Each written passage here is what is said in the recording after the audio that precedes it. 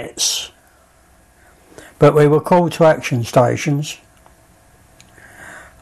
and we didn't go to the action until about 3/4 of an hour later. ASDIC report.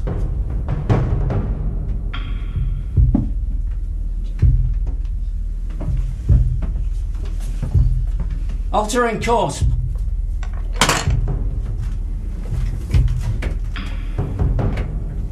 We were hoping that she would surface, and then if she surfaced, we would be able to torpedo her straight away. We get much more accurate information about her and for the director angle and all the rest of it, but there was no sign of her doing that.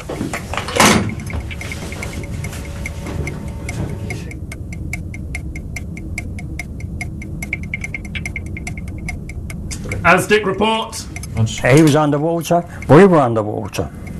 He had no instructions on how to deal with it. Target in sight, bearing 060, range 1,000 yards.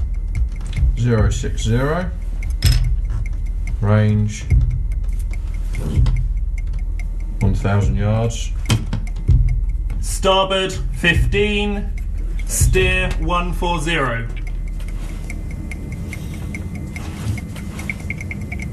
ASDIC. Altering course. Possible zigzagging. We soon realised after quite a half an hour that he was actually zigzagging. It came up straight away on the plot. Up periscope. Look for target. The next problem was to work out what the zigzag was. You know, which were the short legs and which were the long legs. We knew that the chances were he was probably zigzagging on a complicated pattern.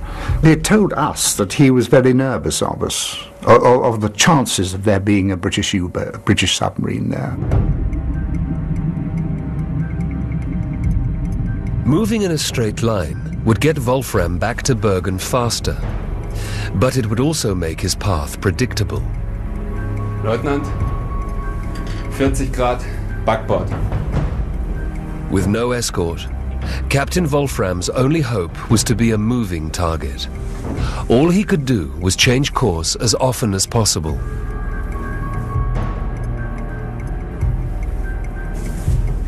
But every periscope maneuver from Wolfram gave Launders more detailed information about the course of the U-boat.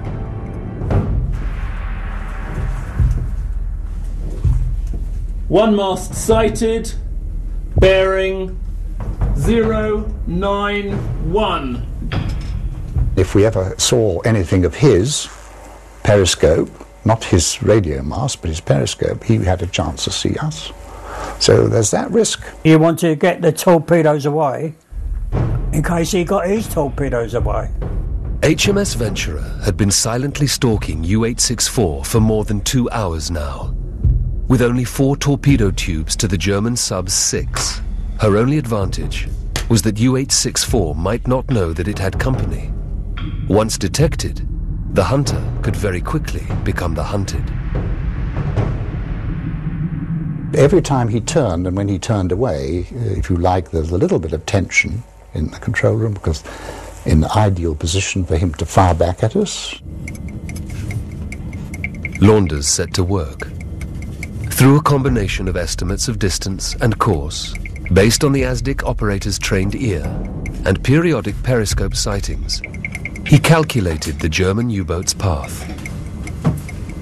It was the fact that he had a mathematical brain, and he was able to take in all the information very, very quickly and process it and then make his decision.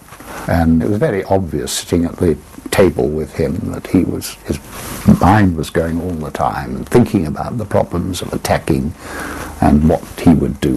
And of course he discussed a lot of this with us. Never before had a submerged U-boat been torpedoed. But that's exactly what Launders had in mind. The problem was, he was forced to fire blind. Launders' solution was to try to predict the next move of the German U-boat. Attention! Intend altering to firing course. Port 15, steer 097.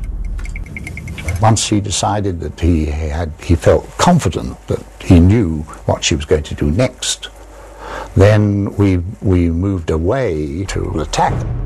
If his calculations and estimates were right, Launders' torpedoes would sink the U-boat. If he missed, then Wolfram had 22 torpedoes at his disposal. Four ends closed up at action stations. Stand by. 1, 2, 3 and 4 tubes. Open bow.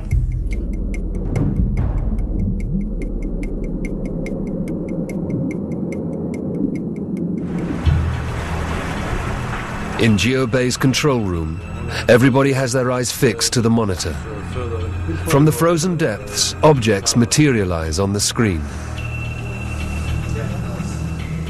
That's good, yes. Slowly, the silhouette of a submarine becomes clear. That's the turbine, yes. That's heavy calibers. That's a 20mm gun, I think. Yes, that thing, yeah, that's right, yeah, 20mm, I think. It seems very likely that this is the wreck of U-864. And the gun on the forecastle, yes, there we are. Seems to have corroded quite badly. Or else it's marine life on it, is it? And then, final confirmation. After hours of probing, submerged in the seabed, one of the flasks of mercury that have provoked the search.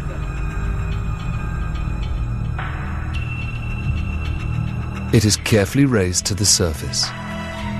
Scientists also take samples of the seawater and the sediment nearby and under the wreck.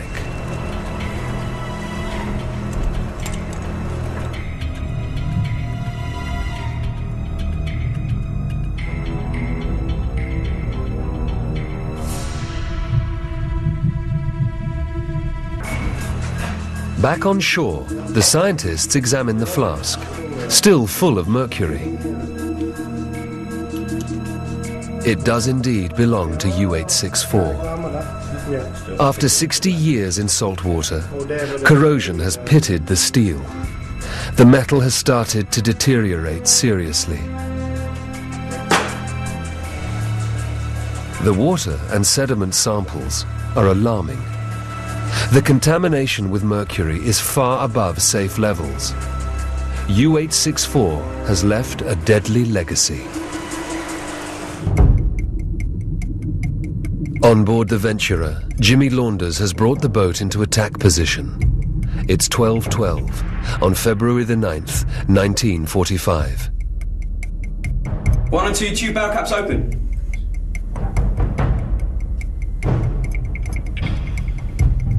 Firing intervals at 17.5 seconds. Fire 1! Fire 1! Fire 1! The torpedo will take 2 minutes to reach its moving target. He's been dodging possible unseen enemies for hours, but only now are Captain Wolfram's worst fears realized. Kapitän! Kapitän, unbekanntes Schraubengeräusch. Das Richtung Steuerbord, ca. 120 Grad. Kopfhörer.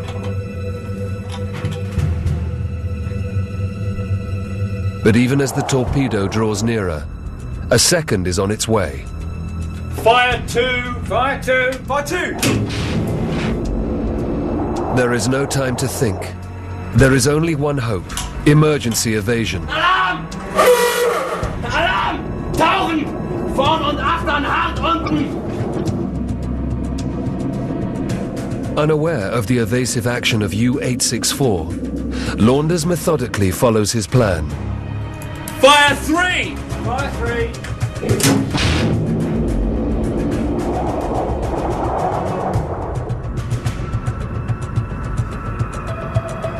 Kapitän!